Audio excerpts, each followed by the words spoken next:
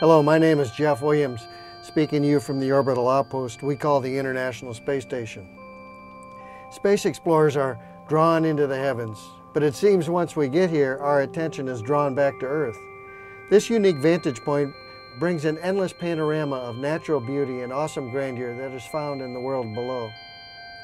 Our national park system is often called America's best idea, and from low Earth orbit, it's not difficult to understand why. Many of the large-scale parks are easily seen from the space station. Their rugged beauty and unspoiled terrains reveal a geographical landscape as diverse as America itself. And the smaller parks, although often unseen from space, are every bit as significant and crucial to the overall landscape and timescale of American history and culture. My affection for the national parks began when I was a child.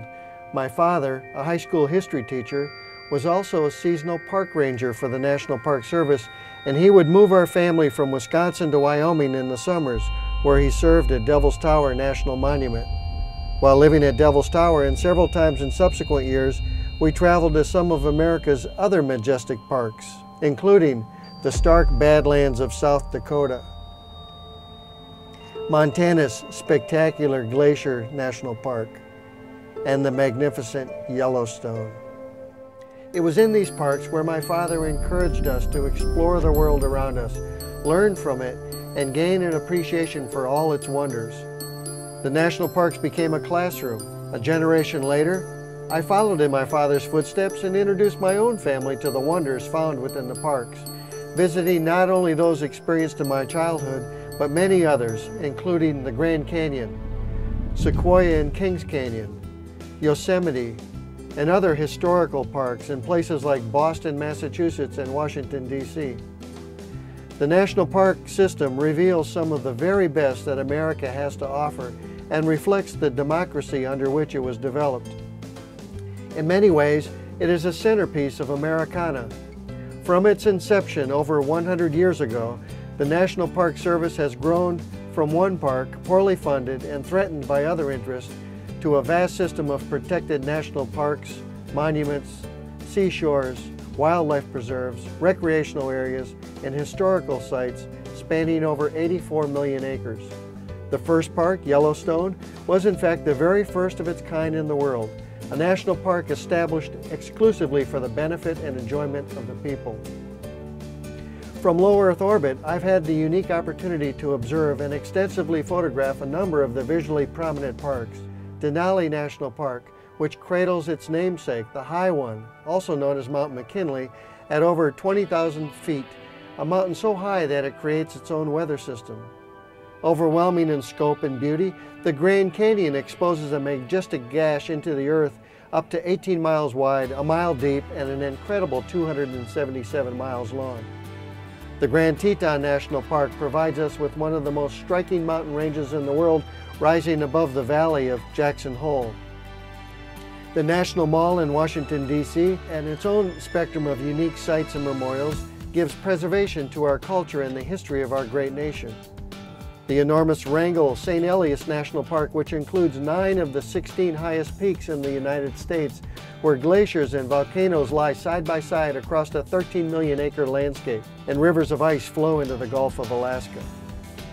Hawaii Volcanoes National Park, where active volcanoes produce rivers of molten lava, and ecosystems range from fertile tropical forests to barren deserts. Death Valley National Park, one of the lowest, driest, and hottest places on Earth, with a surprising beauty and grandeur of its own. Crater Lake National Park, featuring a distinctive lake formed in a collapsed volcano. At approximately 2,000 feet deep, Crater Lake is the deepest lake in the United States, with arguably some of the most pristine water found on Earth. As a young boy, I traveled with my father to Isle Royale National Park, containing the largest island in Lake Superior. My memories of that trip include the presence of moose, wolves, and large lake trout off the pier. The Apostle Island National Lakeshore, a collection of 21 islands located in northern Wisconsin on the shores of Lake Superior, known for their historic lighthouses and offshore shipwrecks, as well as ancient sandstone ice caves and abundant wildlife. The National Park System is truly one of America's greatest ideas.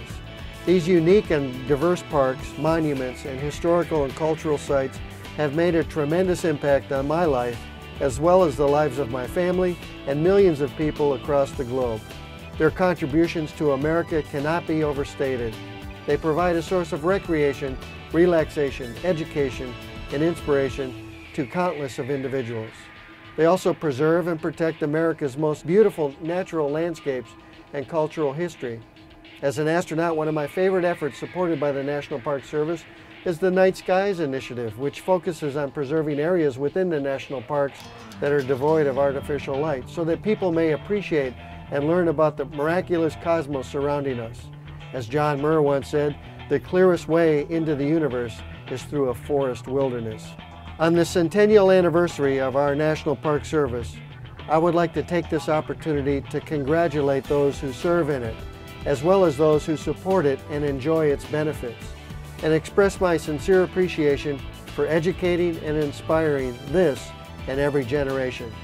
Your stewardship is preserving a critical and integral part of America and American culture. And I encourage all present and future explorers to take this incredible opportunity that is available to you and your families to find your park, explore your park, and most importantly, to support your park for the next 100 years and beyond.